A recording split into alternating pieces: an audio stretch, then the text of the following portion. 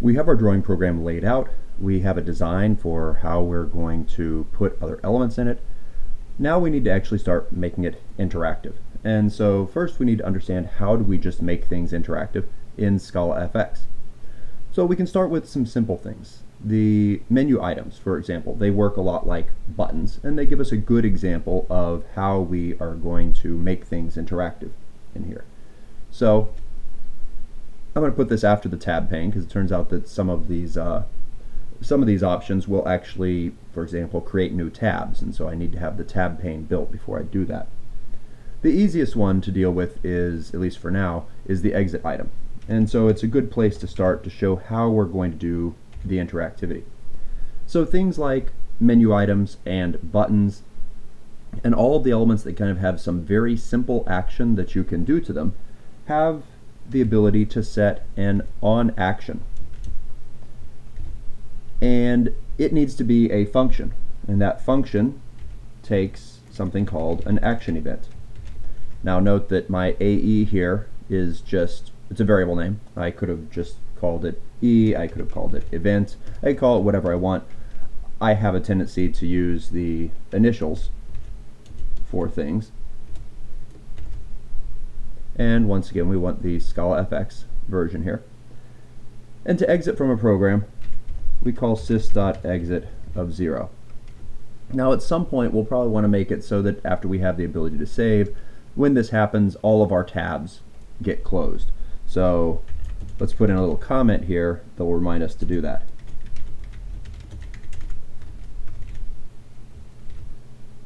Okay. One of the nice things about these comments in Eclipse that actually say to do is they get marked. They show up as a blue box over on this side, and on the tasks list it keeps track of things for you. So to do and also a fix me is another one that Eclipse keeps track of and helps you to see what's going on. We can see this in action real quick just by running the program and saying exit, and sure enough, our program terminates.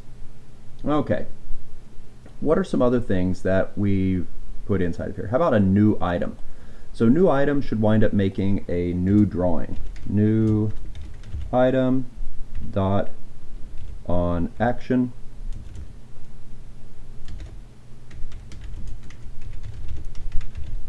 function that takes an action event. And you might have noticed when I did that, I'll just go ahead and type open item, but I don't think we know how to write this one yet. How about add item, because that one's going to be significant to us. There are several things here that you can set for the that start with on. There's actually even more for other elements in the GUI, and so we'll be looking at kind of a variety of these. This is kind of the general way of handling what are called events. Now, why is it done this way? Okay, so without a GUI, the way that we got input was we called methods like readInt or readLine. And those types of methods were just fine for the console. But the thing about the console is you only have one place to type. And this particular GUI, this can take input in multiple locations. In some ways, not only can every single menu item be interacted with, we're going to have stuff here that I can click on. I am able to type down here. There are multiple aspects in a GUI that you can interact with. And so the standard model of just reading input doesn't work. We have to do something where we can be notified when the user does something that we care about, and then we can take appropriate action. And that's what these on methods are doing, is we're setting the function that should be called when the user does something that's interesting to us. Okay, so a new item. Oh, what is this going to need to do? Well, it's going to definitely need to make a new drawing tab and add that into our tab pane. If we start thinking about this more, we said in our design that our drawing main was also going to need some data here a private, possibly like a private var, because we're going to mutate this for the drawings that we have. And for now, I'm just actually going to make it just be a list of drawing. And if we'll extend that if we find that we need to. Another thing that I'm going to do is I'm going to make it so that my drawing tab here actually takes a drawing as an argument and a name, which will be a string, and we can use that name down here so that we're not always being untitled. Now, of course, when we create something new, it probably will be untitled. So now this needs to have a drawing. I can just create one and pass it untitled. Okay, new item. Well, for my new item, and we might actually, if we're going to do this, how about we do this? Val first drawing equals paste that first drawing, and we also need to have our drawings, that list that we made, we need to add on to it. Now, normally for a list, I would cons on to the front. The problem with doing that here is I actually want the order of the drawings and the order of the tabs to match. And when I add something to the tab pane, it adds to the end.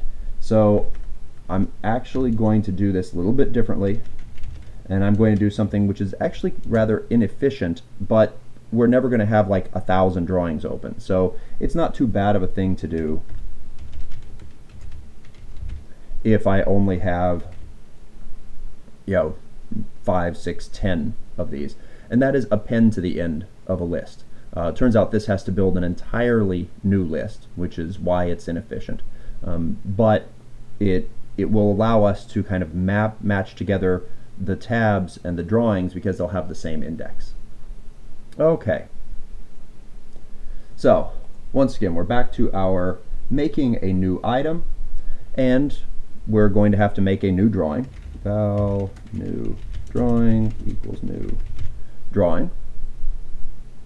Then we need to take, just like we did before, drawings equals drawings append new drawing. Oh, and there we go. And now we can create a tab for this drawing and add it onto our tabs. So val new tab equals, actually I guess I could probably just do, no, let's do it this way. Okay, val new tab equals make drawing tab, where we pass in the new drawing, and our name here, once again we're just creating this kind of out of thin air, is going to be untitled. If we were loading something in from a file, once we do the open command, that will wind up calling that, but passing it a different name. It would be a name that was associated with the file that we just opened. Tab pane plus equals tab. Sorry, my new tab. Okay. Well, let's see what happens if we run this. And we say new.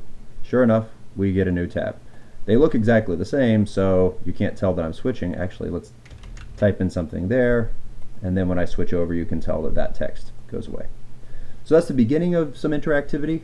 I'm going to add some more of it offline. There's not really a point in going through all of the different options, and I'll come back and we'll talk about other ways that you can add interactivity, in particular binding, so that we can make the behaviors of some parts of this a little bit closer to what we want.